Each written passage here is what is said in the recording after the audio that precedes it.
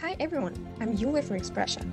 We at UXPressia are a team of people passionate about helping others create better experiences. We have an online customer journey mapping platform where you can build data-rich and designer-quality customer journey maps and make your personas come alive. And do that all with your teammates in real time. Our consulting team conducts public and corporate workshops to educate companies and individuals. We've also got UXPressia Academy that has interactive courses on mapping personas and interviews. And of course, our free community events. Today, we're going to explore the truth behind personas. We'll be talking about different types of audience segmentation, how to use personas, and debunk some myth around them. Get ready to take notes or even sketch. There will be a lot of valuable information. Our today's expert has organized hundreds of corporate trainings and workshops about customer journey mapping, jobs to be done, empathy mapping, and other aspects of managing customer experience. Now he wears two hats, being a consultant and a chief product officer at UXPressia Academy. Without further ado, welcome everyone, Nick Efimov. Hi everyone. So before we start, just a couple of words about myself and why I have the right to talk about personas today. I've spent many years in the field of human-centered design, being a UX designer, a field researcher, and a head of user experience. Also been a consultant for more than 6 years at UXPressia and by myself. I help different companies to change their mindset and become more human-centric. I also teach people about customer segmentation based on behavioral attributes. And here at UXPressia, we designed a corporate and open program about such segmentation and personas. And also, I took part in creation of Personas Fundamentals course here at UXPressia Academy, our interactive learning platform. And these courses have been recognized by many professionals and integrated in different educational programs. For example, Miami University uses our courses as a part of their educational programs. So all these years I faced with a need to cluster target audience and somehow describe such clusters, such groups. Because, you know, our goals as a people who are involved in the product and service creation always be able to answer a question: who are we building a product or a service for? Yeah, because a deep understanding of the target audience is, let's say, fundamental to creating exceptional products or services. And today we will talk about personas, about some, let's say, pitfalls that cause personas to fail, and what you must keep in mind before you start your next personas initiative. So before we start, let's get acquainted a little bit. So could you answer a couple of questions about yourself? So just write your answer in our chat. Yeah. So the first question: how familiar are you with the concept of personas? Just type the number, yeah, like 1 for just heard about it, or 5 for constantly use at work. So what's your experience?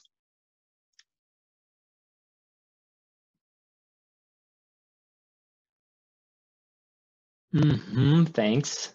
A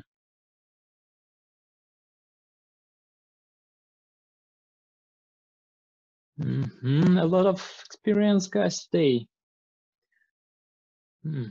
Cool.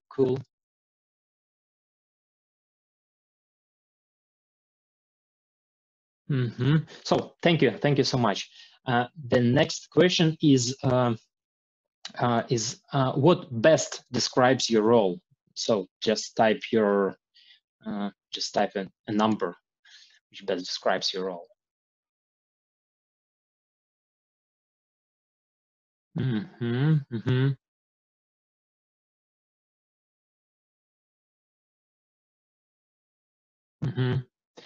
Okay, thank you.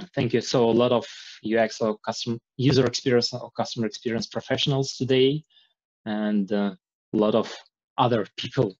Yeah, so I hope other people will find some useful information today. So the last question. So just use green check mark or red cross to answer have you ever tried to sell the idea of personas to other people, your team, your client, your boss, something like that? Mm-hmm.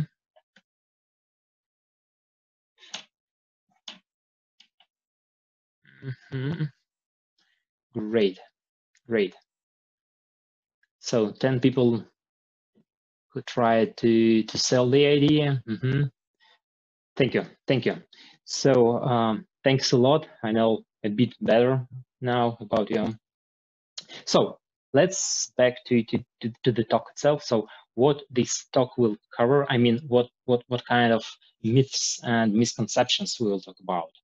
First of all, why you must always understand the goal behind personas, what kind of personas you can create, and how you can use these personas to get some value. Yeah.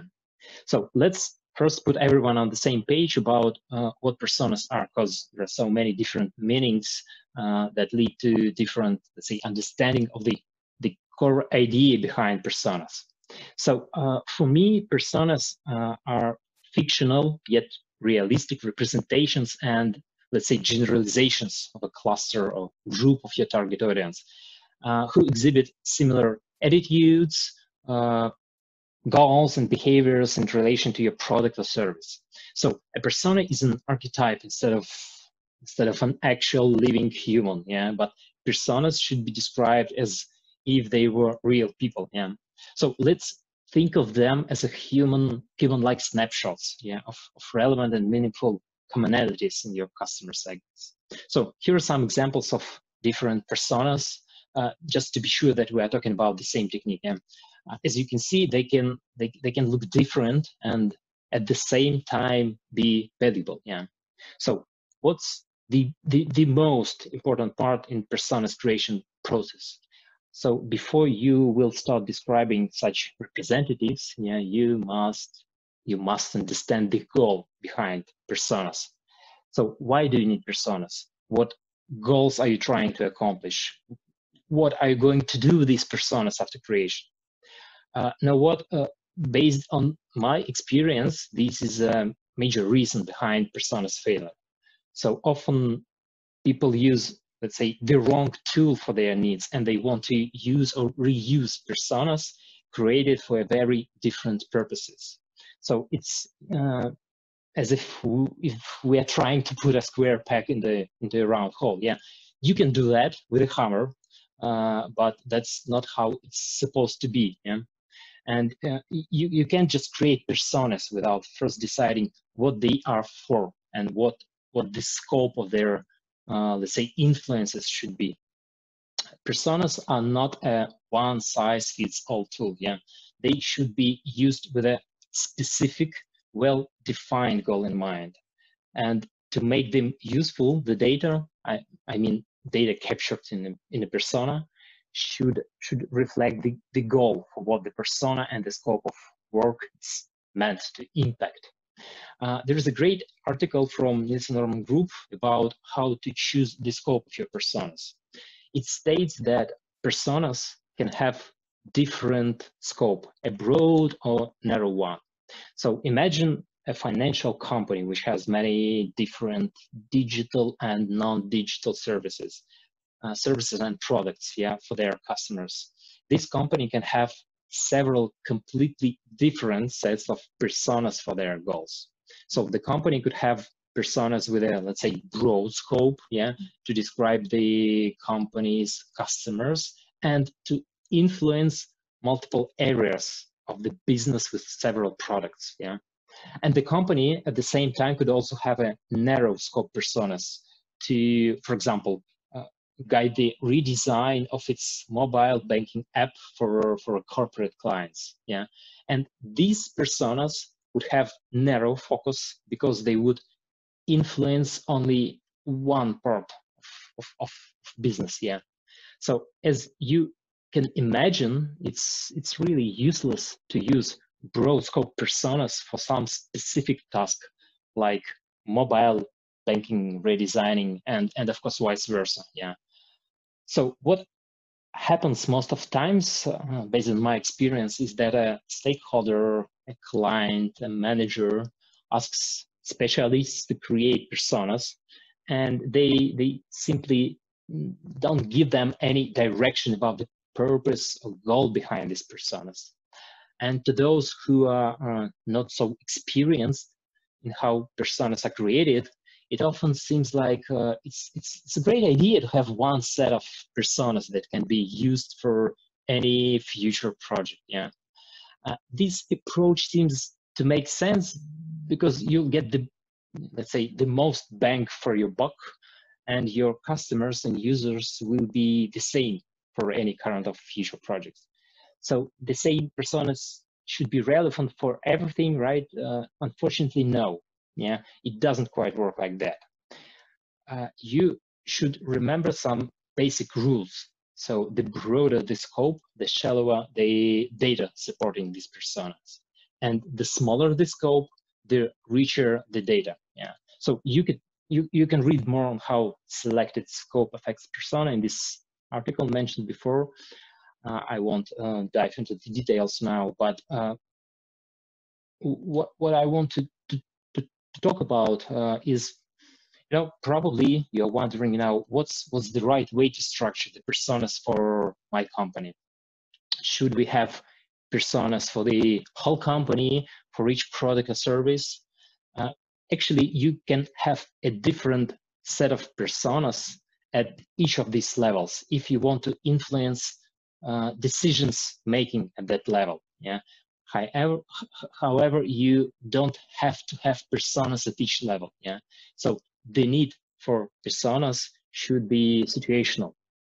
So remember that context and goals drive segmentation. Yeah, you should gather the relevant insights for your context and goal, and then look for groups for similar people within that specific context. Yeah. So the resulting personas that represent these clusters will apply only to that context. Yeah. So always ask yourself and your stakeholders what the goal for personas is. Yeah. So just a quick question for you. Type your answer in our chat. How many different sets of personas do you have for your product or service or within your company? How many different sets?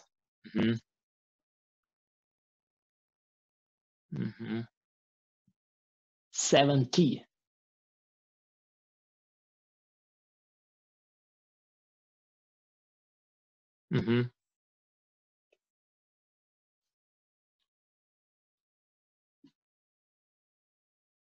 Okay, thank you. So in some cases, conditional. Yeah. So thank you. Let's sum this part. Yeah. The truth here is that you must understand the goal behind personas and what the scope of their influences should be. To have relevant data for decision making, it's, let's say, ideal to have a set of personas to influence a specific, let's say, design challenge. Yeah, these personas ensure that you collect data for your specific research question and that you find, let's say, themes in the user behaviors and which is related to that context. Yeah. So let's get back to what personas are and how we can create them. Yeah. As we discussed before, personas are a representation, of a cluster or segment of your target audience. So before describing your target audience, you must understand the differences between your target audience. You must somehow split your target audience into different clusters or groups and so on. So that's, from my experience, the second major problem that people face when trying to create personas. They simply, let's say, don't know how to create these clusters or what's the difference between segmentation techniques. And it's okay to use different techniques for different purposes. Trying to create personas for marketing goals, it's okay to split your audience based on your demographics and consumer behavior. And you will end up with marketing personas, but never use them for user experience or customer experience improvements. So question for you. Use green check mark and red cross. Were you familiar with marketing segmentation before this presentation?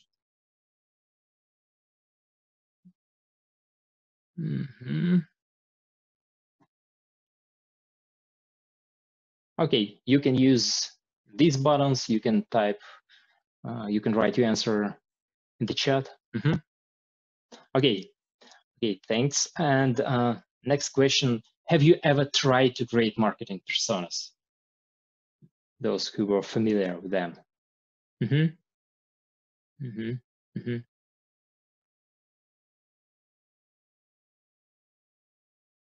Okay, thanks. So that's the first technique, segmentation technique. So you can cluster your target audience based on demographics and consumer behavior. And in this case, you will end up with marketing personas. But what if you want to improve your service, or product in terms of, let's say, customer experience? If you want to create something new to understand user behavior, So in this case, you must use segmentation based on behavioral attributes, and you will end up with personas with focus on needs, goals, pain points, behavior, etc., etc. But never mix these techniques. So marketing personas are not an extension to behavior or design personas, and vice versa. They are used for different purposes. So one more question for you. Were you familiar with segmentation based on behavioral attributes before this presentation?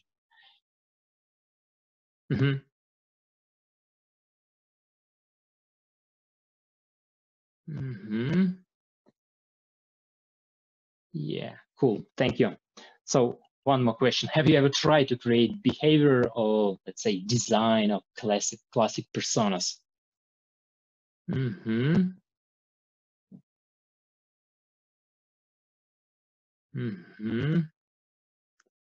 Okay, and the last one question. Have you ever tried to use marketing personas for user experience or customer experience purposes, or vice versa? So have you ever tried to mix them?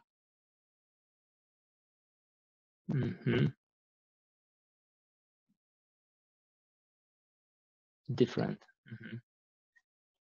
opinions. Okay, and different experience. So thank you. And if you are a fan of, for example, jobs to be done, you can use this theory as a basis for segmentation. I mean, you can cluster your target audience based on jobs, and you can build corresponding personas with a focus on GTBD related things like desired outcomes, better life description, and so on and so forth.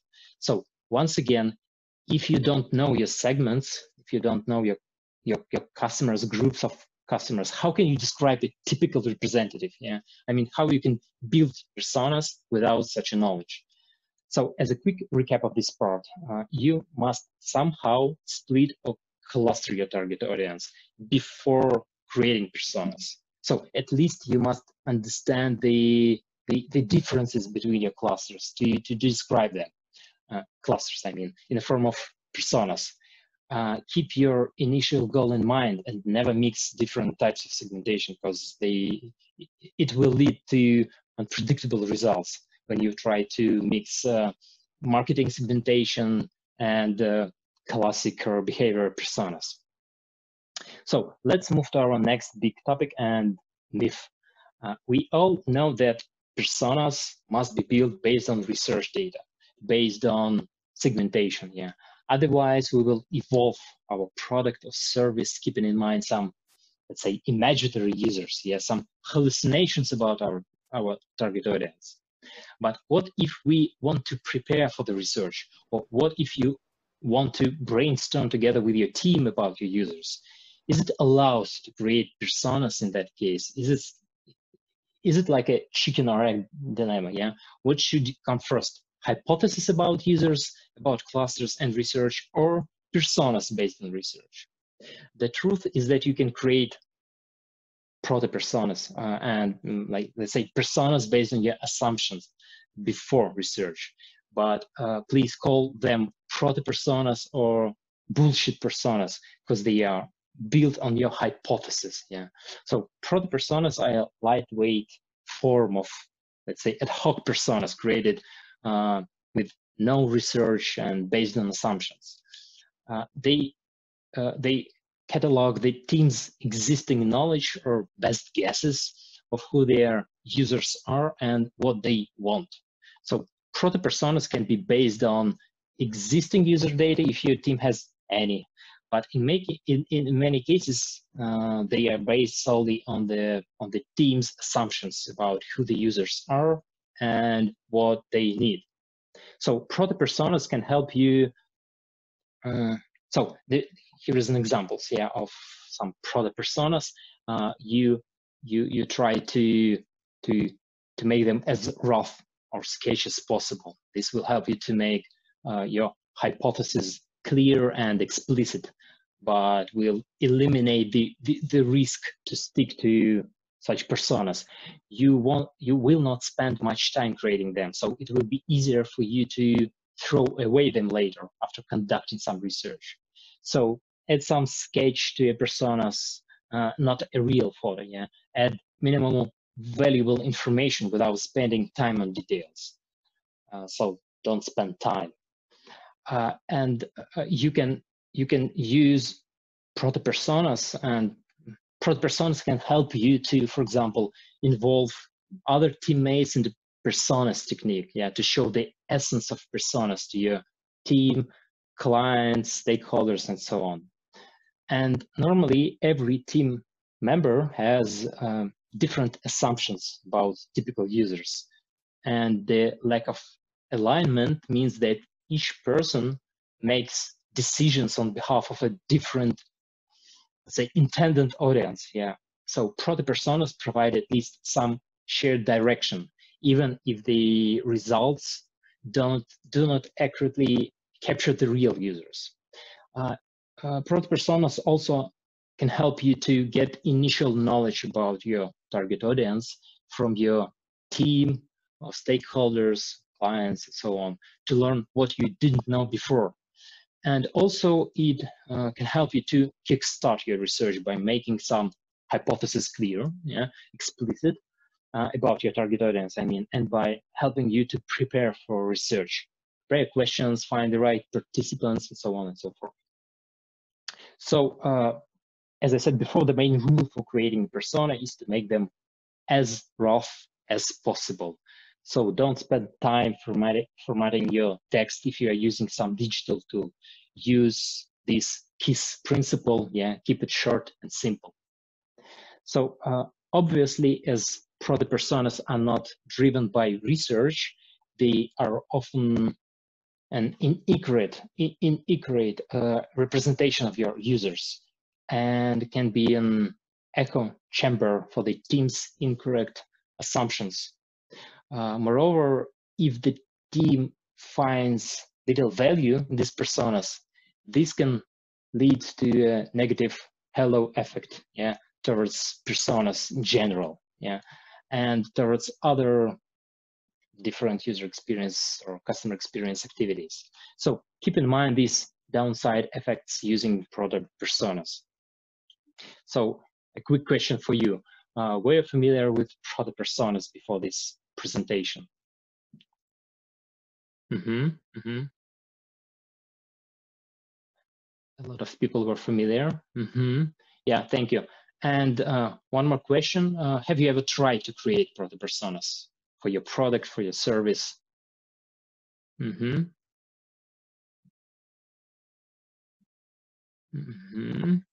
Yeah. So thank you. To sum it up, the truth here is that you can create personas before research, yeah, to help you to prepare for such research. But please create proto personas, a sketch draft version of your personas, and throw them away after research. Or keep in mind that these are only your hallucinations about your users, yeah, and not the real data. They are not the real representations of your customers. Yeah.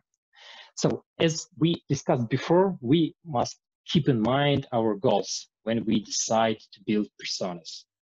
This will help us to understand the scope of personas and let's say the level of details. But what if we have different stakeholders for such initiative? What if we have different usage scenarios for our personas, even if we clearly understand the scope of personas?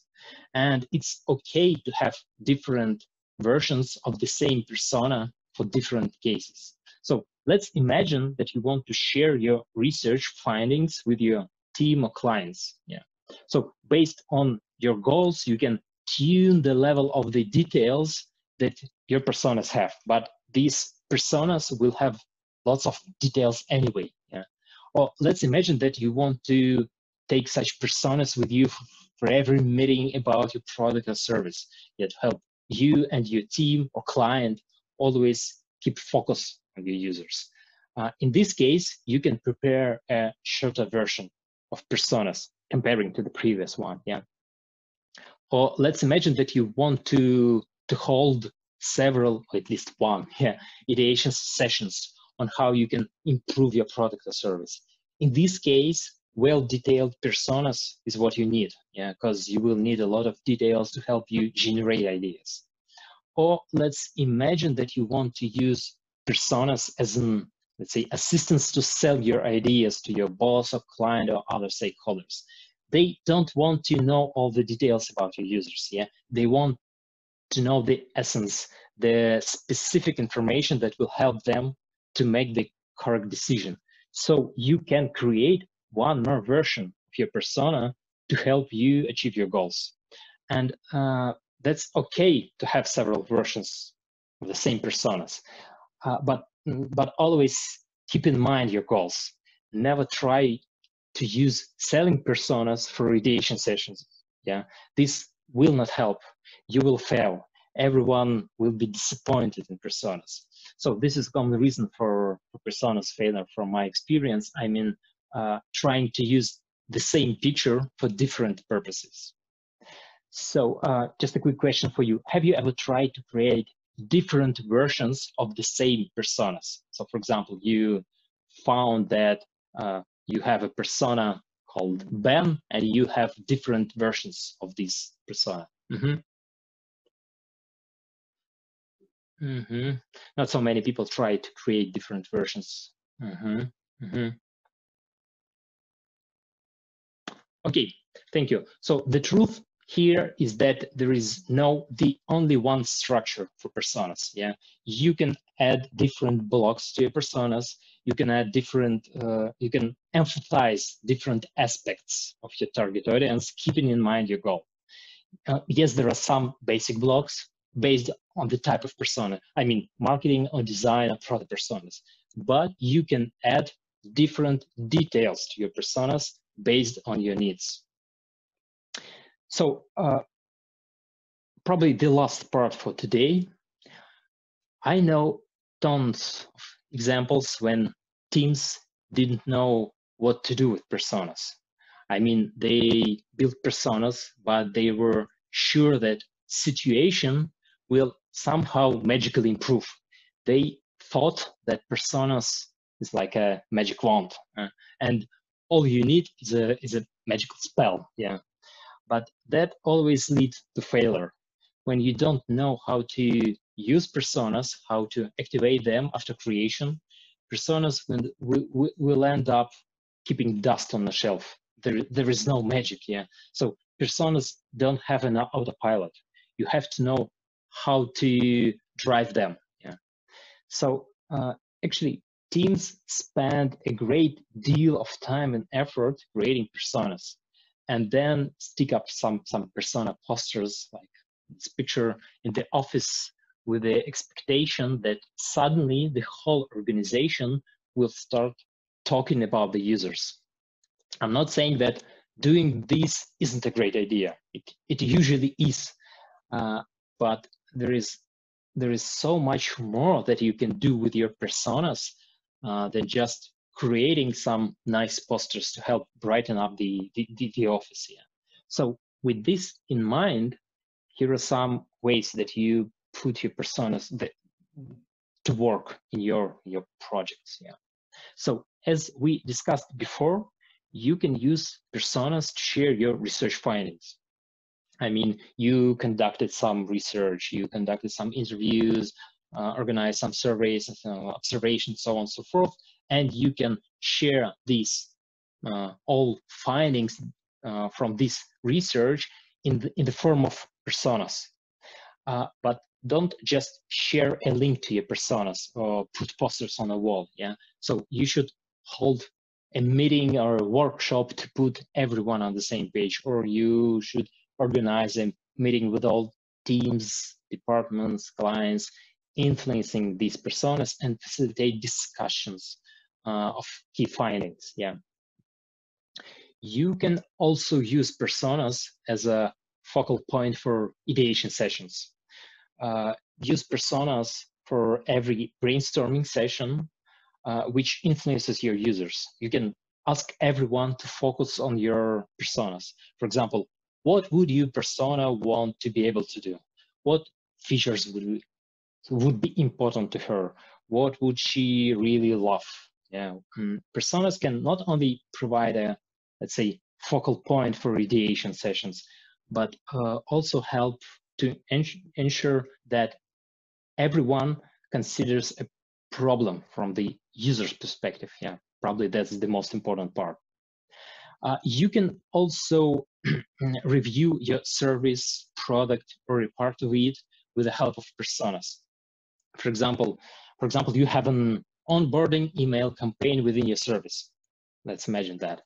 And you can validate if all your emails are suitable for your personas, or what you will need to add, or how you can make them more personal. Here's an example from our own experience here at UXPressia.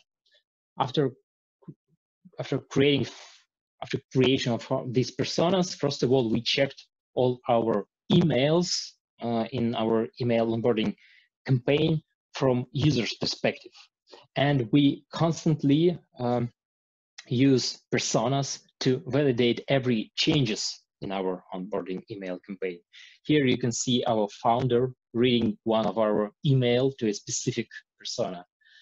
I hope he will not know that I show this photo during this talk. You can also use personas as an assistant in selling some ideas to your boss, stakeholders, or clients. You can use them to strengthen your ideas, to connect your proposal and your users. Yeah. And also you can use personas as a starting point for usage scenarios. For example, how will our persona use the product? How, when, where, and why will she be using the product? Yeah, rather than picking scenarios out of thin air, personas provide a great starting point for your usage scenarios. And you can also use personas for so-called usability reviews. So scenario-based usability reviews provide a structured way to examine the usability of an existing product, service, or even an idea by evaluating it against a potential usage scenario. For example, would a user be able to find and buy this sort of bike, for example, he or she might be looking for given the current product? So scenario-based usability reviews are a great way to critique a design from a usability perspective. And personas also help you to think about how a design of your product or service might perform in the real world. And the last, but not the least, yeah, personas can be used as a main characters for journey maps. It's really hard and probably a waste of time to map some, let's say, generic journey for all of your users, because each persona can have her own journey. Sometimes these journeys differ much. Yeah, personas provide a great starting point for thinking about these sorts of journeys to map out and these sort of stories to illustrate. So why it is so important to know how to use personas? I believe that a failed persona effort is often the largest barrier to future success. Those who have seen them fall by the wayside without having any meaningful meaningful impact on the project often write them off as a, let's say, silly waste of time, yeah, for the rest of eternity. And you will have to work hard to convince these skeptics that personas are valuable. So the truth here is that you must use personas to see the impact on your product or service. There is no magic behind personas.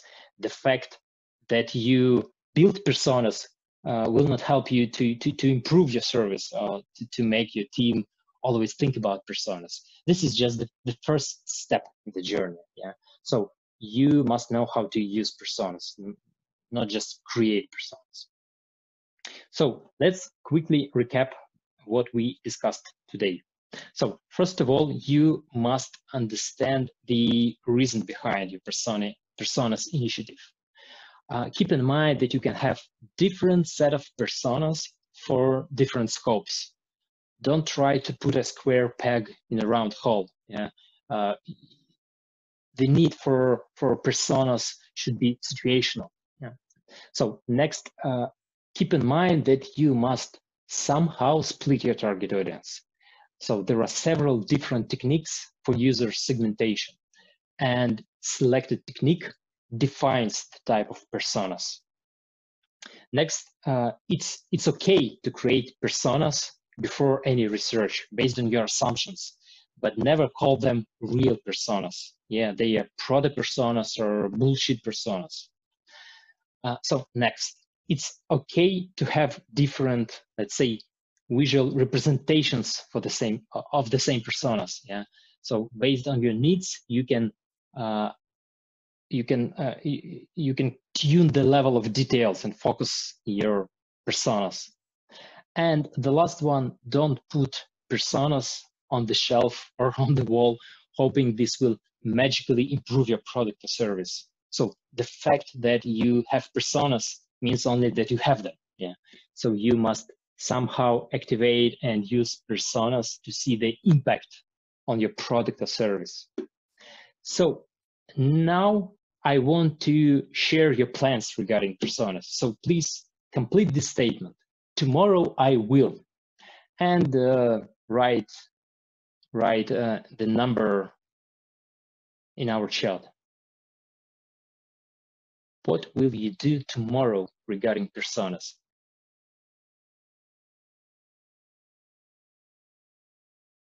Mm-hmm.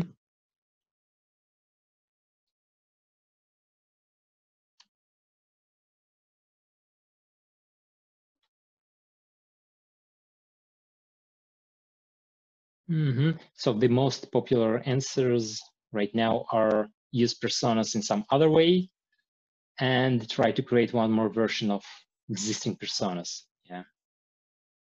Mm-hmm.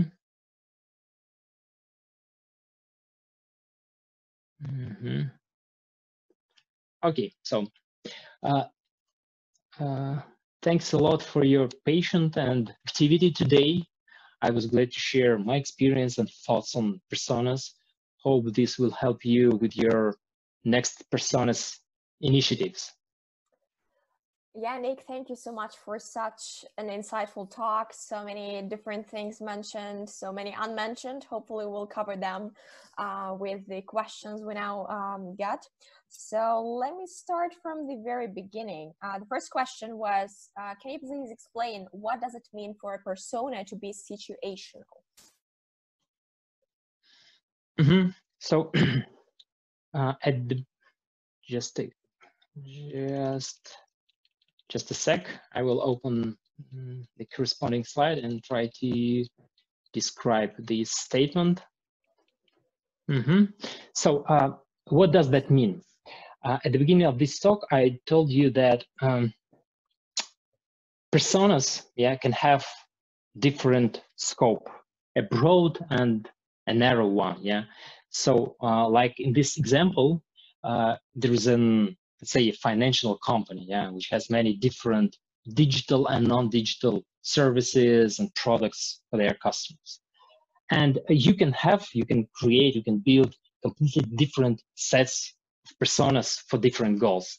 And situational means that, for example, if you want to redesign your mobile app, if you work inside this large financial company, you will need to create a separate set of personas.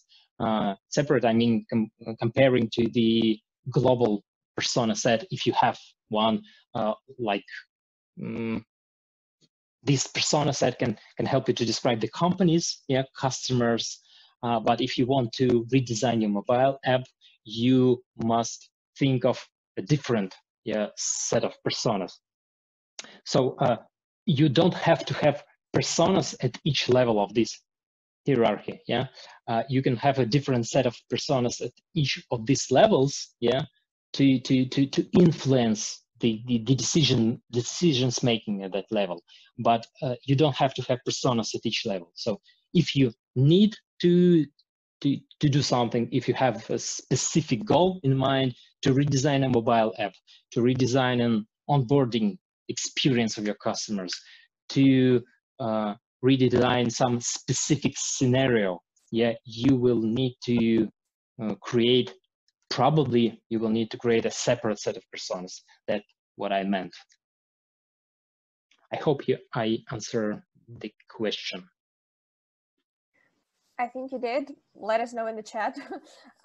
So then another question, Sama asks, can you use your personas to measure, validate, or benchmark your success goals during usability testing sessions or post-product launch with your customers?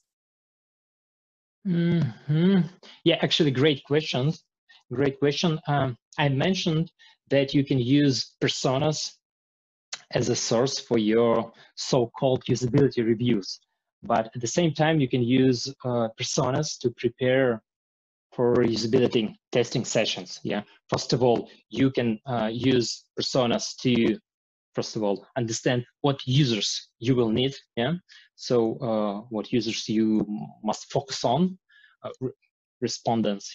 And as Sama asked, yes, you can measure your success goals during this testing, because first of all, you know what goals your persona has. What does she need, what are her pain points, and so on and so forth. So you can just measure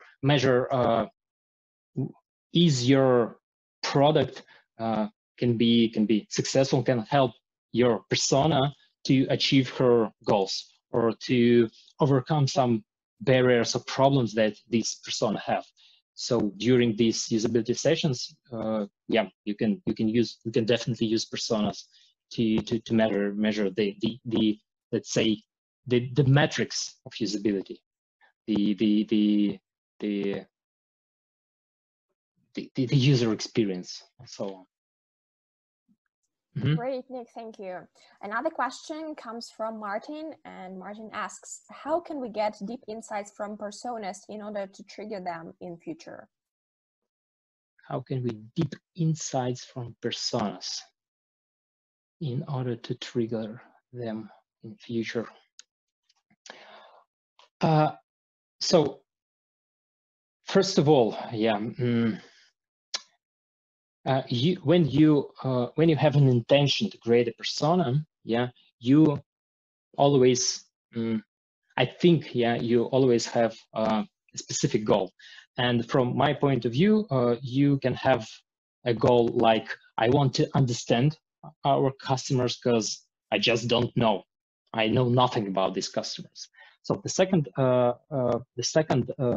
goal can be, I want to improve something. So I see some signals from our customers that something is broken in our product or service. So I want to understand our customers so that I can improve something that is broken.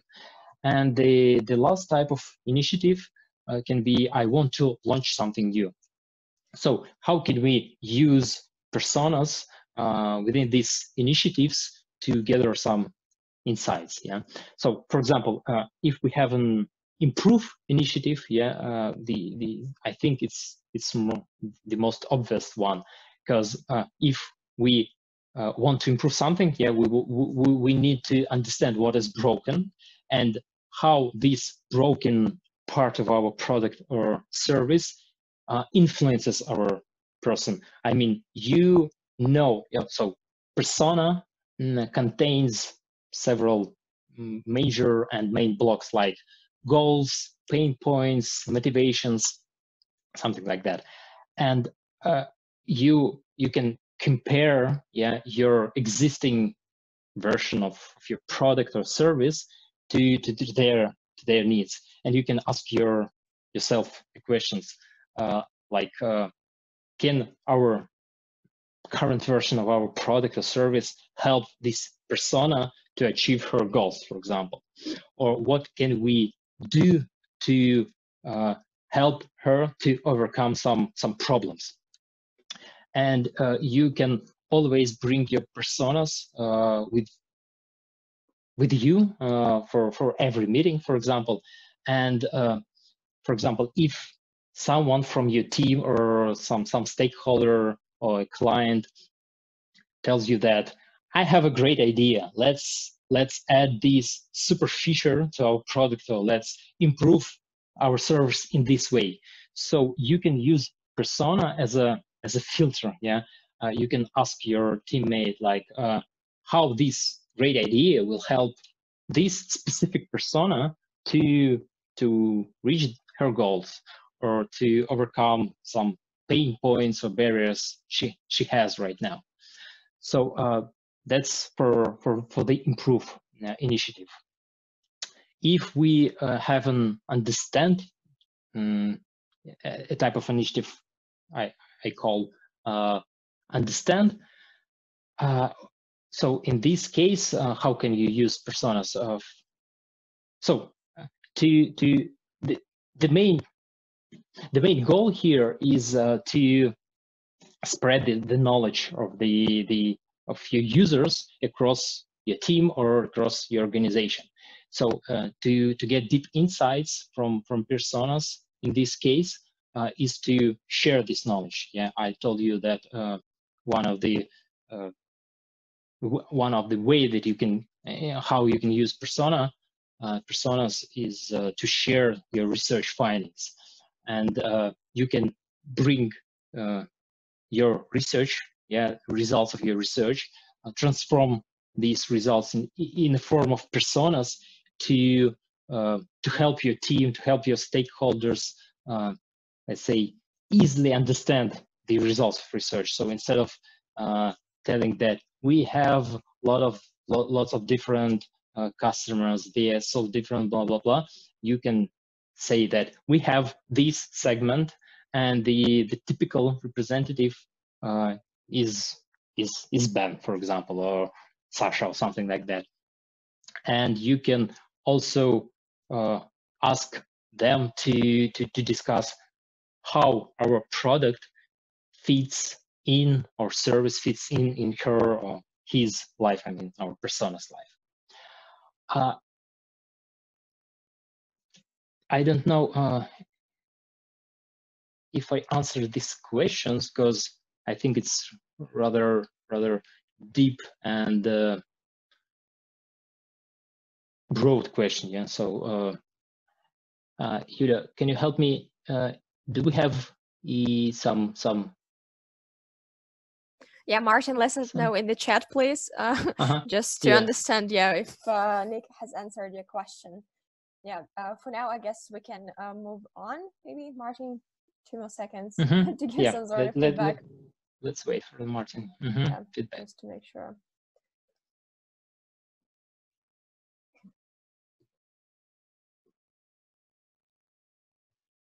Okay, I don't see any reaction from Martin. Martin, let us know in the chat if you haven't received the answer. We have a couple more questions that are focused around multiple versions of the same persona you mentioned before. So the question from Alvin goes like this: what are some more examples of the multiple versions of the same persona? Can you share? Oh, it's okay for Martin. So yeah, thanks, Martin. So let me quickly switch slides. Just a sec. So what I meant when I was talking about different versions of the same persona. So, for example, you have a specific goal in mind. For example, you want to, let's say, redesign this mobile app, yeah? And you conducted some research. You found some interesting insights about your users, and you want to share your research findings with your team or stakeholders or someone else in the form of personas. So you have your segment here, your cluster. You describe this cluster in the form of persona. You are trying to find a typical fictional yet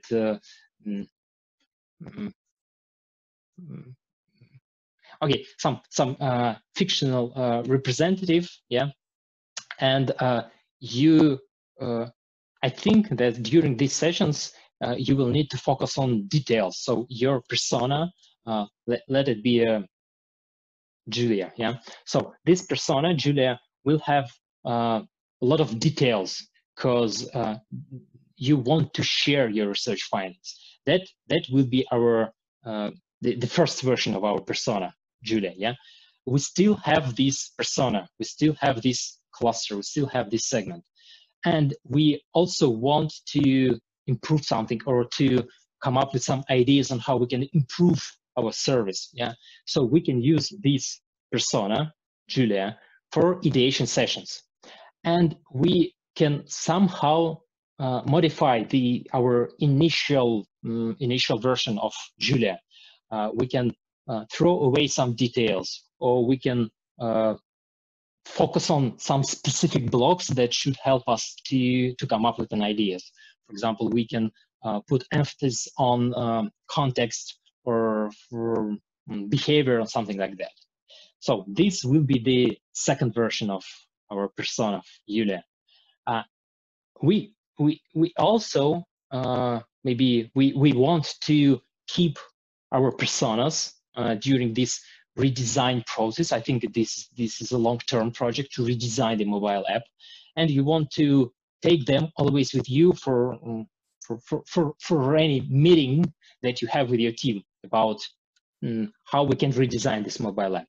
So you can create the third version of this persona, a short version. So you don't need all these details during each meeting with your team, because probably your team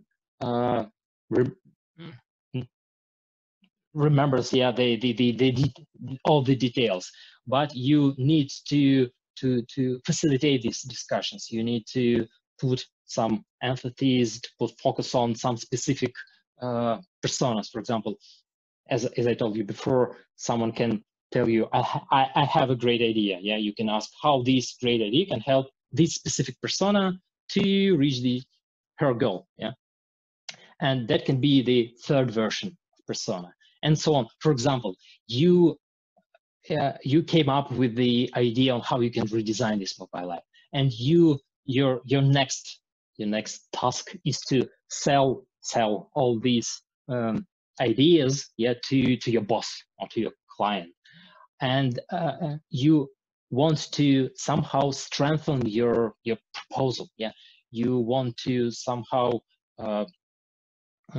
describe who we are designing for, who we are redesigning this mobile app for. And your stakeholders, your boss or someone else, probably they don't want all these details about the personas. Yeah, they probably want the essence, some specific information that will help them to make some business decisions. Yeah, so you can create for the same persona, Julia, the fourth version, which will have, let's say, which will be in the form of Diane, yeah, like this. So here's an example. We can create different versions for the same persona. That can be in the right corner, yeah. That can be a persona that you can use as a representative of your research, some research findings, yeah. And you can use this type of this visual representation of your persona during some ideation sessions. at the bottom of the screen, here is an example of the shorter version of personas that you can take these, let's say, cards every time with you for every meeting, yeah, and you have the essence, the most important information about this persona with you.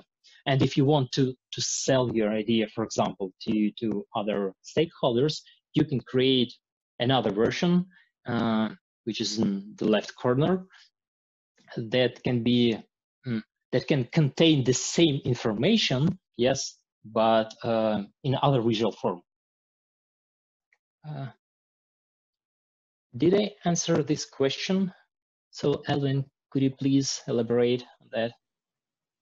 Yeah, it seems Elvin has already thanked you for such a detailed response. Yeah, so thanks, Nick. Another one, we have two more left. We're kind of a bit over time, guys, so bear with us just for a few more minutes. So you mentioned a couple of versions of Julia. So just to confirm, Nadia asked before, how do you name a different version of a persona? So if a persona is called John or Julia in your example, would you keep the same name for another version? Yeah, you will keep the same name for another version. This still will be John, yeah, but you will present your John in another way. That's the main idea.